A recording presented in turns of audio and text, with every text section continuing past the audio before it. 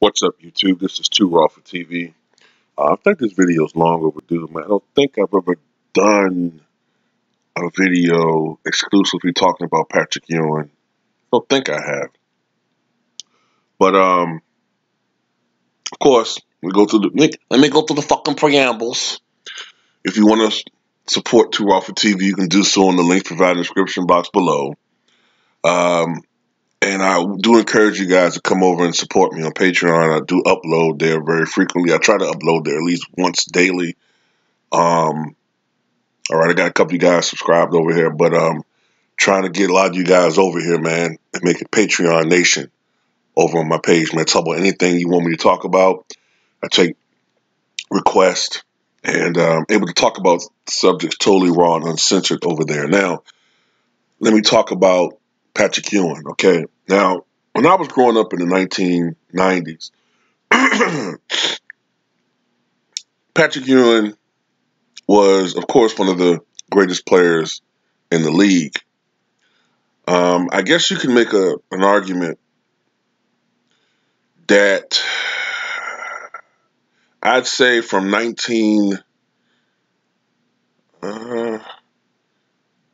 going through my head here, from about 1989, maybe to about 1994-ish, Patrick Ewing was arguably a top 2 center, maybe 3 center in the league. You know what I'm saying? I don't know if there was ever a time when you could say he was the best center in the league, because you can make an argument for other guys. You know, Hakeem Olajuwon to me was probably the best center overall during that stretch. Though there was times when he had, for him, seasons where he wasn't as statistically dominant. It could be partially to blame for the coaching philosophy and system that was in place. I think it was Don Chaney. He had that system where the Rockets were playing more outside in, which is stupid. I don't know why the hell you would, be having guards being more dominant in your offensive schemes rather than the best center in the league. But Olajuwon's more versatile, more athletic. He can do more things. And then you had David Robinson, who before his injury in 1996 was arguably the most freakishly athletic center in the league, and he was, he could do most of the things Olajuwon could do. The only thing that he kind of lacked was, and many of us saw it, is that he kind of lacked Olajuwon and Patrick Ewing's and Shaq's meanness and heart. And then, of course, you had Shaq coming in by 92, and Shaq would have become, in my opinion, the second most dominant center in history behind Wilt Chamberlain. But Shaq still was raw. Shaq had to develop into himself, you know what I mean? So Patrick Ewing was still one of the top guys, but there's still some sense of disappointment in his career, okay? I remember when I was a teenager, man, and we used to be like at the lunch table in school. This is when the Knicks were still a good team, but you could clearly see that Patrick Ewing was starting to diminish as a player. And people would make all these jokes about Patrick Ewing, as far as his.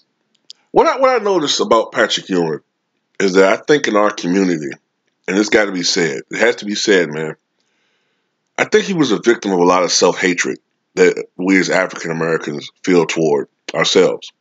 Okay, I told you I'm too raw. I don't sugarcoat shit. I try not to, at least on my channel.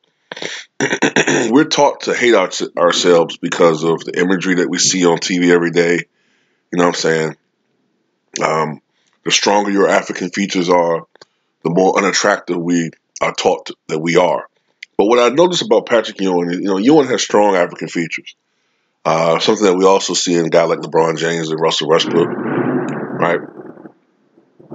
And what I noticed is that a lot of people used to make fun of him, calling him a gorilla, making gorilla sounds to intimidate, to impersonate Patrick Ewing, and talk about his hands, that he walks like a gorilla. All these types of things that they did to Joe Frazier. You know what I'm saying? If you think that I'm kind of getting way out there with what I'm talking about.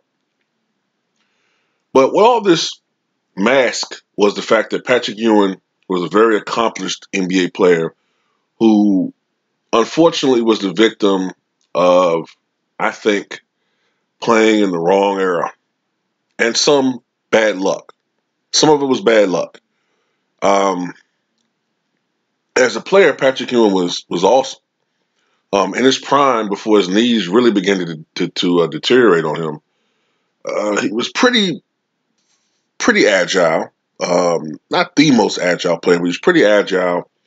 But what you saw in Patrick Ewing was a combination of the things that we see in Shaq and a Robinson. He was 7'1", 240, so he had power, but he had a little grace when he was younger. He was explosive. He was mobile. You know, you see some of the earlier footage of Patrick Ewing, and it's more of him running in transition, you know, slam dunks and more power. Over time, as his knees began to degenerate on him, then you saw him transition to becoming more of a mid-range jump shooter. And Patrick Ewing became, in my opinion, at least at that particular time in the 1990s, he had the best mid-range jumper of a center in the league, and at the time in history. Now, he's been surpassed by other guys since then who are bigs like Nowitzki and all those guys. But at the time, I thought Pat Ewing had the best mid-range jumper of any big in history. When he was on to the point where he could actually start knocking down three-pointers when he had the touch. He didn't really have a lot of weaknesses. He was a capable foul shooter. He usually was around 70 to 75%, which is pretty good for a big man. He was a decent rebounder, but not a dominating rebounder. He generally averaged between, in his prime, 10 to 11 rebounds per game, which is pretty solid. But you get the impression that he could have been a guy who could have led the NBA in rebounding every year. I think what kind of hurt him in some ways was the fact that he had smallish hands for a big man, and that hurt him as far as rebounding, and I think it kind of hurt him with as far as passing. Um, he was not the greatest passing big man. I remember reading one time that Michael Jordan said something to him about his weakness. I think it was his weakness of passing out of double teams, and that if he could never fix that, that it would hurt his chances of winning a championship. Because Patrick Ewing and Michael Jordan are friends, and we're friends, and are friends. But you know, Patrick Ewing still was a great guy, man, a great player. And there was so much buzz and anticipation when the New York Knicks selected him in the first ever lottery draft back in 1985, which I think was fixed, by the way, but still. The New York Knicks, there was so much expectations for their team. They had fallen off exponentially since those Knicks teams at the time of the early to mid 70s. They, of course, won 2 NBA championships in a period, and I believe it was, 3 NBA finals they appeared in? I think it was 3. I think it was 3. But at the time, it was this expectation that this team could become a dominant team, at least in the Eastern Conference.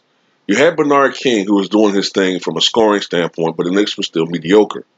Now, at that time, I believe Bernard King had just suffered that injury around the time of the draft. Someone can correct me about that. So Bernard was on the shelf. But people kind of looked down the line and thought that Bernard would be able to come back eventually, and that he and Ewing could have conceivably had a run. Because people still think about that Bernard King. But it took Bernard King a long time to come back. And of course, by that time, Bernard King's services were no longer eventually needed by the New York Knicks. But Patrick Ewing still delivered individually, okay?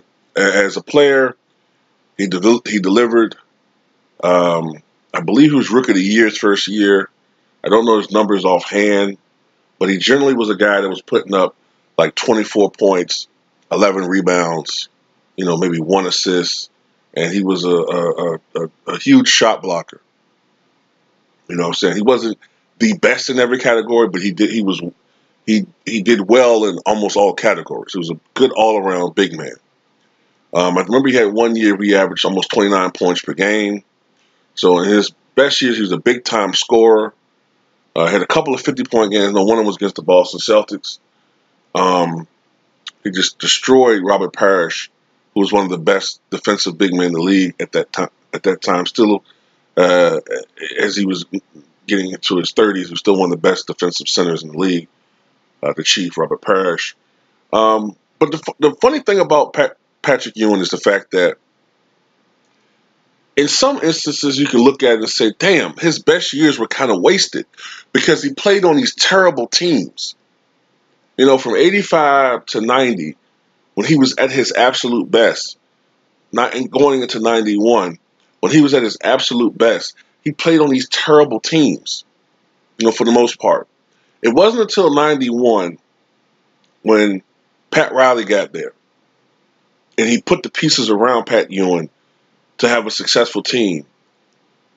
It was only then that Patrick Ewing started having actual team success. But unfortunately, Patrick Ewing was already closing in on 30 years of age. So his prime window was narrowing. All right? And the New York Knicks almost unexpectedly dethroned the 67-win Chicago Bulls that year in the Eastern Conference semifinals. It was a surprise. But that team, I remember Bruce Bliss did a video some years ago. He thought that the 92 New York Knicks had the best perimeter defense in NBA history. And a great argument could be made for that. And that team was just brutal. Even the bad boy Pistons could look at that team like, damn. Nope. Excuse me. Shit. Oh.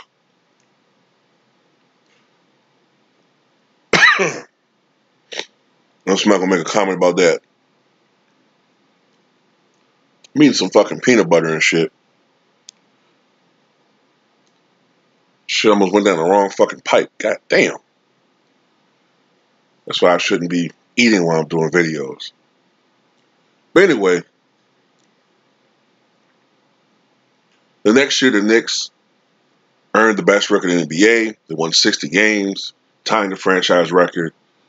And they powered through the season. I think they had the best home record in the NBA that year, or the second best record. I think they had the best home record in the NBA. I think they were like 37-4 at home that year. And they won like their last 27. They won 27 home games in a row, I believe, at that time. And they took that to take an 0-2 lead against the defending champion Bulls in the 93 conference finals. So Knicks fans had to feel like, okay, now it's our turn. All of us Knicks fans who've been patiently waiting for the past 20 years for a championship team, now this is the payoff. Patrick Ewing, all of those years of, frustration and hurt as far as playoffs concerned, now we're ready to do what was destined for us Knicks as New Yorkers, championships. Michael Jordan and company had other plans. And they did to the Knicks what the Raptors did to the Bucks this past season, which is win 4 consecutive games against them, including ending that 27-game home streak. And Michael Jordan retired. So then the feeling was, okay, the guy who the media proclaims the greatest player of all time is now gone. So this makes the NBA wide open. So who's going to take the reins and become the champion, the best player in the league? Many people thought, look, it should be Patrick Ewing, the Knicks. They battled the Knicks, the Bulls, the toughest. It's their time now, and it looked like it. Although the Chicago Bulls damn near beat the Knicks without Michael Jordan in '94, which actually was a precursor for things to come. Many people took that as saying that, whoa, Michael Jordan's overrated. Look what the Bulls did without him. When they really should have been saying, this isn't the same Bulls team from last year. Look at these new pieces that are added. You know what I'm saying? Look at this guy, Luke Longley. Look at this guy, Steve Kerr, Ron Harper, Tony Kukoc. Wow, this is a good guy. This is a good player. They should have been looking at it like that. B.J. Armstrong had a hell of a season. I think it was the only year he was an all-star, as was the case with Horace Grant. I think it was the only years that they were actually all-stars. Scottie Pippen was coming into his own. It was absolute best years, in my opinion, with 93, 94, 94, 95, and the very beginning of 95, 96 season before he hurt his back. That was the best we saw of Scottie Pippen, that 2.5-year period, in my opinion. But the Knicks were able to beat the Bulls, of course, without Michael Jordan. And then ultimately, they went on to the NBA Finals. But it was not to be. It wasn't to be. The Houston Rockets went on to win the championship. And Patrick Ewing, though he led the series in rebounding, he only averaged 18 points per game. And he only shot, I believe, something like 36% from the floor. Some of it was Olajuwon's great defense, but some of it was, and I have to say, choking. I mean, when you miss 20 shots in a game multiple times and you only lose the championship by 6 points in a 7-game series, some of it has to be you choking, okay? And then from 95 onwards, Patrick Ewing slowly declined as a player. And although there were some still good Knicks teams, in particular 95, 97, and 99, of course, they went to the finals, but that was largely without Patrick Ewing's contributions. Patrick Ewing as a player slowly began to decline. He lost a lot of his explosiveness, his quickness, whatever quickness he had, and he became more and more of a mid-range jump shooter. He wasn't as dominant a shot blocker. He wasn't the rim protector he was all the way throughout his career until the mid-1990s. And it was sad to see him become a journeyman in the last couple of years of his career. I think he had a stint with the Orlando Magic. I think it was the Seattle Supersonics, then the Orlando Magic. And he was just a shell of his former self by then. But I know one thing. Knicks fans would they would kill, to even have those, what was considered bad seasons back then now. A season where they won 46, 47 games was a bad season. Knicks fans would kill for that right now for a Knicks team. And you just get a sense that the basketball gods, are they angry with New Yorkers? It's just a constant wave of bad, breaks and terrible maneuvering by the organization since then. So that's it, man. Patrick Ewing, he was a monster in Georgetown, absolute beast. He had a great career. He's a Hall of Famer. But unfortunately, in my opinion, a lot of his prime was wasted on bad teams, bad coaches, or coaches just didn't fit, with him at least. And unfortunately, he played during the era of Michael Jordan. And even a couple times he was thwarted by a guy like Reggie Miller. So, but there's no shame in that, man. Patrick Ewing was and still is one of the best centers in the history of the game. And I think he needs to be respected a little bit more than what he is. You know, I know there's a lot of people like to make jokes about him and stuff. Like he's the guy that a lot of people, I think, next to Charles Barkley, he's the guy that people put out there the most as far as he never won. He never won. You know, he never accomplished anything. And yeah, he did. What he did was, when you look at it from now, New Yorkers would long for a player like him that brought back hope, brought back a sense of at least we have a chance. You know what I'm saying? From 85 when he got there until 2000, I think it was, when he was traded by the New York Knicks organization. During that 15-year window, New Yorkers had a sense of at least optimism that this might be our year. And those battles with the Knicks were close. It wasn't a blowout like we've seen in some of these finals with the Cleveland Cavaliers and the Golden State Warriors, or vice versa, you know, or whatever. Not vice versa. They were close battles, you know. And sometimes it took a Superman effort from a guy like Michael Jordan, or even a few games Scottie Pippen. There was some hero that often came off the bench sometimes to make a miracle shot for the Bulls. Well, the Knicks didn't have that. But there's no shame in losing to Michael Jeffrey Jordan, is there? So Patrick Ewing had a great career.